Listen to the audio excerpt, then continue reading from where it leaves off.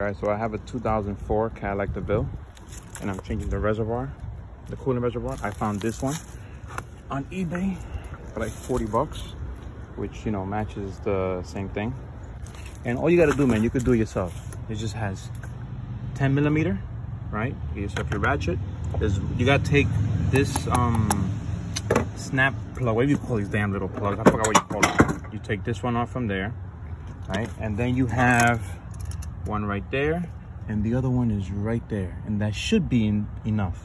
These little tubes, you just unclamp this here a little bit and you could pull this out. There's this one stays loose, and there's another one down there. So what I did was I bought one of those turkey baster thing, this thing, right? And I sucked out all the antifreeze that was there, put in that container. I sucked it all out so it could be empty. That when I pull this out, it won't be leaking a whole bunch. Hopefully it won't leak almost nothing. As you can see, this one was already dirty. The reason I'm changing it is my sensor broke. So inside the car, it keeps on telling me coolant level is low when it's not low.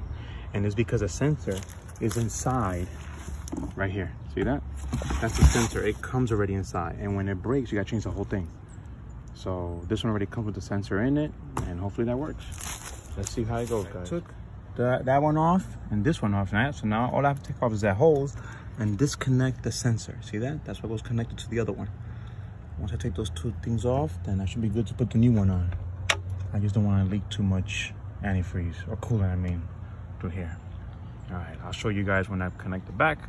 So I put it on, I put the snap, there goes that one screw. What I had to do was attach that there. I had to get a new one of this fitting because I broke the one in there taking it off. So all I did was go to AutoZone and I ordered this part right here. Just this little fitting, I'll show you now. And I'm gonna attach this here. Look at the fitting. Okay. So this is the old one. And when I was taking this off, this piece broke off. This piece broke off inside the damn hose. So I had to just buy this piece right here. And I found it in AutoZone for like $7. This little piece. They had the OE one. And now that's it. So it was just that screw, this little I forgot how you call this little snap-on thing, and then from here this nut, which is the way they look. See, you just put it back. All right, so I'm gonna put it back, turn it on, see what happens. Hopefully it don't leak. Let's see. And then remember, all you're taking off is this one tube right here, and this things you got a piece of plier, squeeze this, and then you can push it back. Just remove that.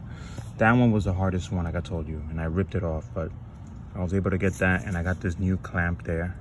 Put it there. Let's see if it works. I'll show you guys the final results. What's up, guys? All right, and girls.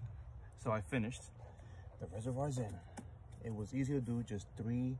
I see that it has two nuts, so you gotta take off. One this side, one on this side. This back one here, and that's it, man. I empty my fluid out, put it back in, so we're good to go.